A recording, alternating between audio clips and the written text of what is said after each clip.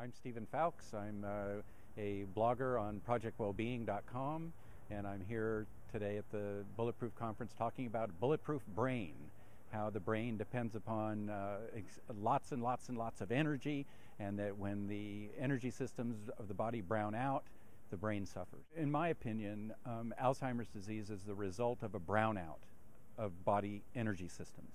And so the solution is just to turn that around. Raise the body's energy systems back up, and then the Alzheimer's just goes away spontaneously. And I've done this in 4 out of 5 people I've attempted to do it with. So it's very reliable, very simple. There is an art to figuring out where the metabolic bottleneck is in a particular person.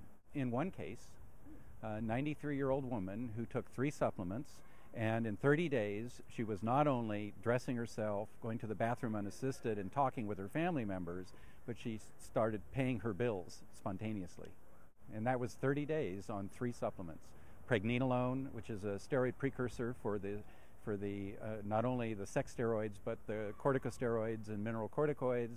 It was a broad-spectrum multivitamin with mineral that has about 10 times the RDA of the B complex. And the third thing was coconut oil, 3 to 4 tablespoons a day. My grandfather developed Alzheimer's disease when I was in college. And so that affected me. It gave me, in a sense, a meta-level mission in life to try to figure out where Alzheimer's disease came from. And so my co-authors and I put a chapter in our Smart Drugs 2 book about Alzheimer's treatment, but that was really the kitchen sink approach because we didn't really understand the mechanism. But in 2000 and 2001, a group of dental researchers figured out what the connection was in terms of the glutathione-mercury ratio, and were able to induce Alzheimer's disease and reverse it, and induce it and reverse it in a marine snail neuron, as many times as they wanted. And when that was put into practice, lo and behold, Alzheimer's disease reversed. It wasn't Alzheimer's researchers, it was dentists investigating the focal toxicity of mercury, and they found out that there's a particular way in which the body's mercury detoxification mechanism reverses. And so the mercury that is safely contained becomes toxic when the mercury's detoxification mechanism fails. And this isn't, so it's not about mercury exposure, it's about our successful or non-successful adaptation to the mercury we all carry with us.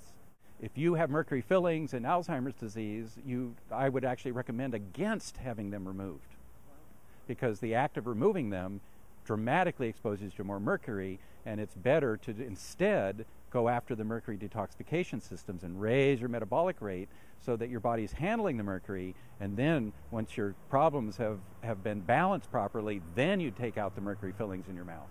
I would absolutely refuse.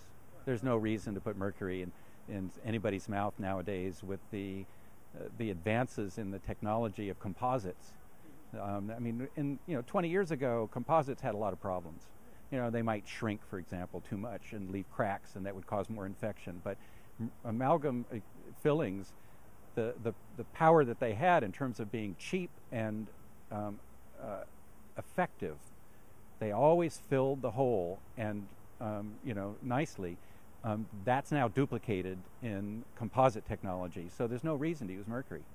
I made barometers as a kid and did atmospheric tests. I used to take a dime and dip it in mercury and coat it and carry it around in my pocket. So I was exposed to all kinds of mercury levels as a kid. And that's not smart. Don't do this at home, kids. Well, it is everywhere, and it's in everything. And so the question is your food have 5 parts per million or 15 parts per million or whatever? So it's a level of risk that, in my opinion, isn't so much about the exposure, it's about how the mercury is handled by your body. So if you get your hair tested and you're seeing mercury in your hair, that's on one level a very good sign, because it means your body's getting rid of the mercury. Okay? And on the other hand, you have somebody who's got mercury in their body, but it's not showing up in the hair and it's not showing up in the blood. It means that their tissues have lost the ability to get rid of it, and it's building up and causing problems. And that there's actually a disease called idiopathic cardiomyopathy, where teenagers, their heart loses the ability to get rid of mercury, and the mercury level just builds up and up and up and up and up until suddenly they drop dead. And there's no sign of mercury in their muscles, there's no sign of mercury in their liver, in their skin. It's just their heart that accumulates the mercury. And nobody knows exactly why this happens, but what it demonstrates is that we have, on some level, in a state of health, a very high adaptive capacity towards mercury. There was one young man who died at 17 years of age who had approaching 0.1% mercury in his heart. Wet weight. 0.1%. That's 1,000 times what anybody would normally survive. But because he was 17 years old, a male teenager, he had glutathione capacity that was immense. His body was able to detox the mercury until it reached that massive level, and then suddenly he dropped dead. So restoring that mercury detoxification mechanism is best. ProjectWellbeing, all one word, .com, and CERI.com has information about smart drugs, but it doesn't. It only touches upon the mechanism of mercury toxicity in Alzheimer's disease. It doesn't actually talk about, putting coconut oil into your food or taking supplements. It's not